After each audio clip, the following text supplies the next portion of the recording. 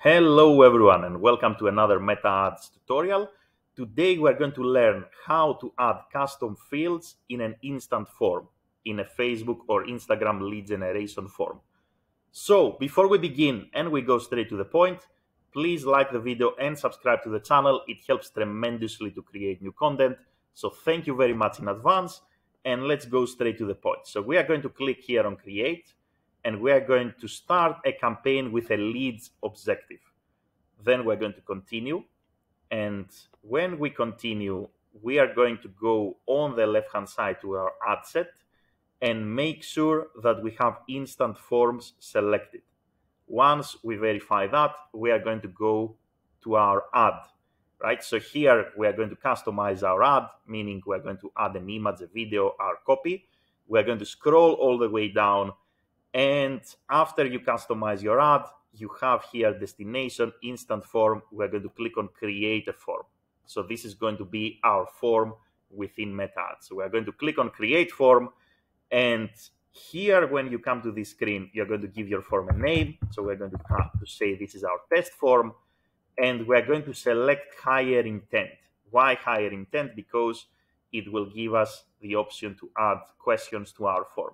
Once we select higher intent, then obviously you can go to intro, you can upload an image that is going to basically show up to your form, basically here on the top. You can select, you can add a greeting, you can add some text basically to let people know what they are subscribing to.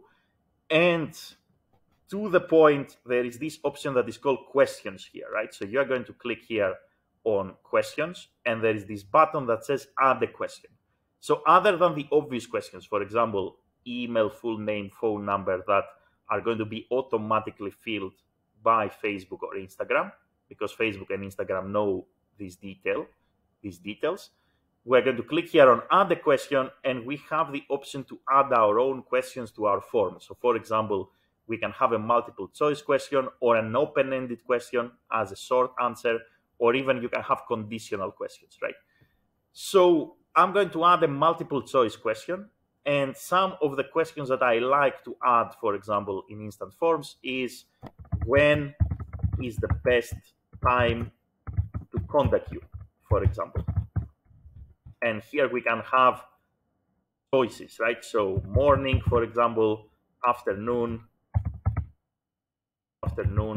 or we can add another answer here, let's say evening. This question is very useful for your sales teams because they know when to call perhaps your leads. Basically, is it better to call them in the morning, in the afternoon, in the evening? And you can see here basically how this question is going to look like. So the user will fill in the form with name, email, phone number, then they will have to answer this question. Another question that is useful also as a multiple choice is, what is the best way to contact you?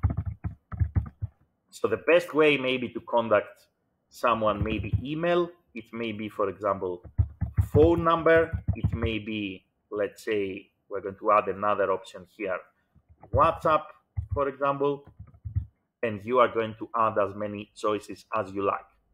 Now you can also add any other question you want. For example, let's do something different, add an open-ended question, right? So for example, you can say here, which product or service are you interested in, right? Or you can ask them, for example, any other filtering question relevant to your business. And then the user will have to actually type in which product, service, or any other question you have they are interested in, or any other information that you want to get. The point of adding these questions is to get better quality leads, right? So because if I add these questions, then I'm going to get better quality leads.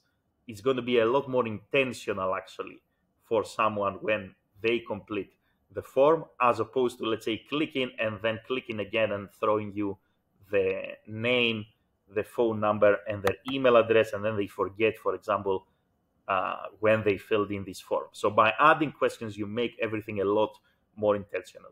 Once you are happy with the questions that you add, then you're going to click on create a form, and that's pretty much basically it. Obviously, in order to submit, we need to add also a description like we need to tell a little bit about why people are giving us these details. You need to add a link here with your privacy policy and complete and create the form, right? So that's how easy it is to create a form with custom fields. And why you need to do that again is because you want, when people submit the form, to be a lot more intentional. You want them to understand that you are going to call them, you're going to email them, there's going to be a follow-up, and perhaps you want to get additional information on what exactly they are interested in. The more questions you add, the lesser your conversion rate is going to be. The less questions you add, the higher your conversion rate is going to be. But at the same time, more questions means better quality leads. That's it for today. That's how easy it is to create a form on Meta Ads with custom fields. If you manage to do that, please like the video and subscribe to the channel. If you have really interesting questions that you are adding in your forms that help your business succeed, maybe comment down below so other people can benefit from that. Have a great day in any time zone and see you in the next video. Bye, everyone.